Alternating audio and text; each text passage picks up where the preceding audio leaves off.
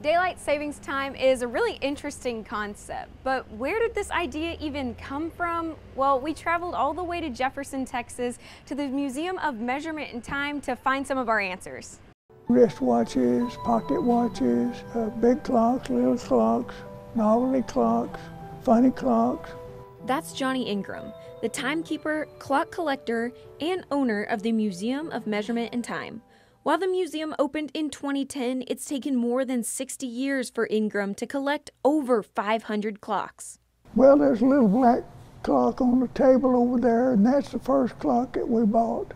Bought it at Christmas in 1960, and I called him the culprit that started everything. During that time, Johnny and his wife Edith traveled to 48 of the 50 states to collect what is now housed in the museum.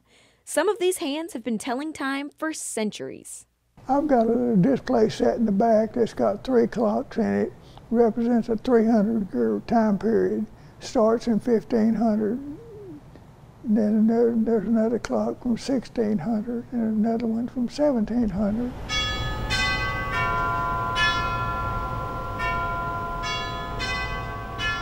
When it comes to weather and the changing seasons, we use a lot of different measurement and time. Ingram knows all about it. It was actually created by the Railroad Commission. Time zones, that is, which was the beginning of our modern-day timekeeping. When they began to travel, continental travel on the railroad system, they were having train wrecks because everybody was using a different set of time. The time zones did not exist. So what they did, they got together and established the 3 that we are recognizing today. And in many places in the United States, the change of seasons is often thought to coincide with daylight saving time. But that came a little later. They didn't put daylight saving time in it. That become about 1916 when the federal government adopted this time zone system that the railroad set up. It was so popular that the government took it over and added daylight saving time because we were, at that period of time, we were fixing to get into World War I, and they thought it would save electricity. While time change and the changing of seasons might not have a direct correlation, some clocks in Ingram's collection actually function based on changes in weather. It runs on barometric pressure and temperature. As it varies through the day, it winds the clock. Remember, this is the Museum of Time and Measurement, meaning we were also able to find a few different tools that measure the weather. And it's also a good thing Ingram has a few clocks that are able to wind themselves. Otherwise, he wouldn't have the time to wind them all. I don't run but about 40 of the 500 clocks that we have, and I keep none of them on time. Well, I keep one. I know where it's at, but I don't share that with the visitors. Oh, really? I just let them look. And we sure did take a look around.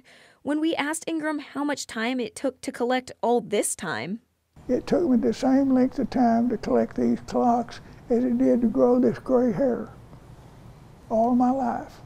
But regardless of all the history we were able to learn, one of the most valuable lessons Ingram left us with was this. Everybody values what they consider their time, and that's one way you measure it, is with a clock.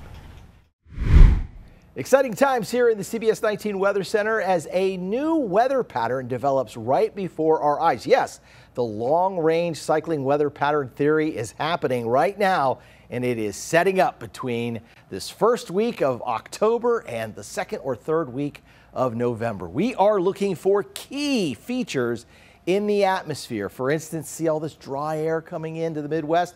That's a key feature. That could repeat in terms of a upper level ridge. We have ridges and troughs. Those are the key to our weather pattern.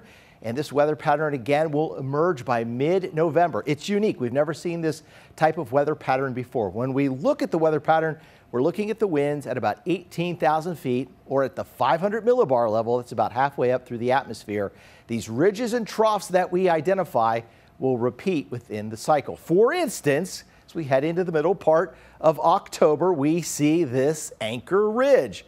Not good news if you want wet, stormy, and cooler weather. This would tell us some warm, dry days are ahead and will repeat. But there is a storm off the Pacific Northwest coast that will eventually move into the Central Plains, and so that's one of those key anchor troughs. But as we look into the middle part of October, right now it looks like temperatures are going to be above average, and when it comes to rainfall, below average rainfall likely all the way into East Texas back through North Central Texas. So what about Halloween? We can use the long-range weather pattern cycling theory to identify key holidays. So we know Halloween once we identify that pattern, and right now early signs point toward a cool and dry evening for trick-or-treating. 77 degrees under a partly cloudy sky. Election Day, high of 74, some scattered showers if you're headed to vote in the morning.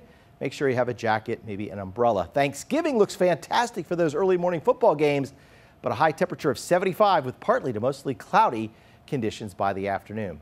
And if we go all the way into late December and Christmas, right now the way the weather pattern is setting up, showers on Christmas Day, but dry Christmas Eve, and a high temperature of 61 degrees. So here's our fall forecast. Right now it looks like, and I showed you one of those anchor ridges with warmer than average weather. That means we could have a delayed freeze until early December. But we do see those storms coming in from the Pacific Northwest, and that could happen 3 to 4 times. So we could have 3 to 4 severe weather and heavy rainfall setups. But overall, it looks like we'll have a warmer than average fall and a drier than average fall. Thanks for watching our forecast. To check out more on the forecast, go to CBS19.tv.